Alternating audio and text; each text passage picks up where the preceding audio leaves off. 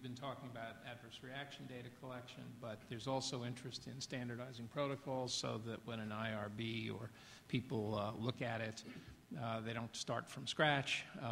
There's the thought of developing standard case report forms.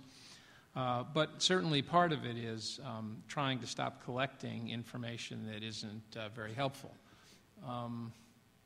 Without violating my rules, I should tell you that we are in the process of modifying the rules on 15-day reports, safety reports. We know now that we get large numbers of study endpoints submitted to us as 15-day reports. Well, that really makes a lot of sense.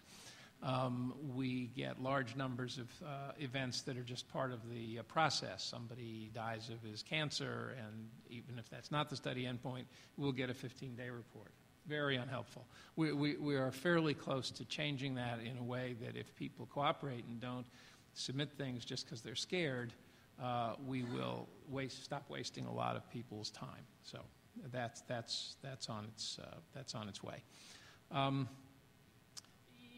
The excess of data is not just a matter of oncology.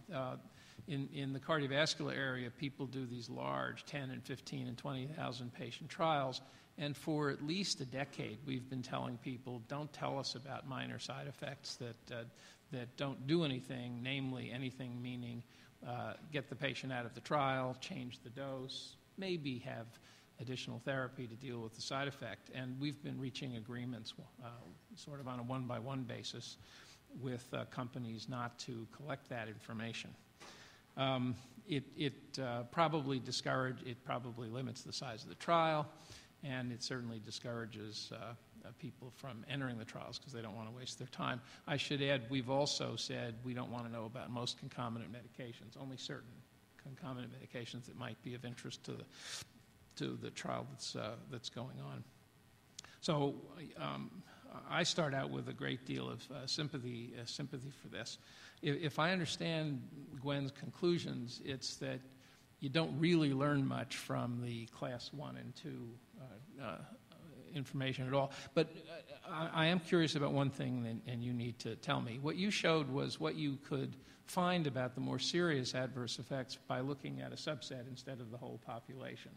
What I didn't understand is whether, if you already have a well-described drug with studies in hundreds of people, you actually learn anything new, even by looking at the grade 3 and 4. And I couldn't tell whether you thought you learned something new. What you described is whether you could detect a difference of 2% or 3% or something like that. It seems to me part of the question is whether at some point in your history, you've got several claims already, it's worth collecting them at all, unless, as you said, they lead to a discontinuation of therapy or perhaps a change in dose. So I think that could bear some discussion. I'd hate to say that you're being too conservative, but that doesn't seem out of the question. We are actually for certain going to develop guidance on this. Guidances take us a while to develop, but we're going to do it. Janet's interested in it, and a number of us have been talking about this, and we're all interested in it.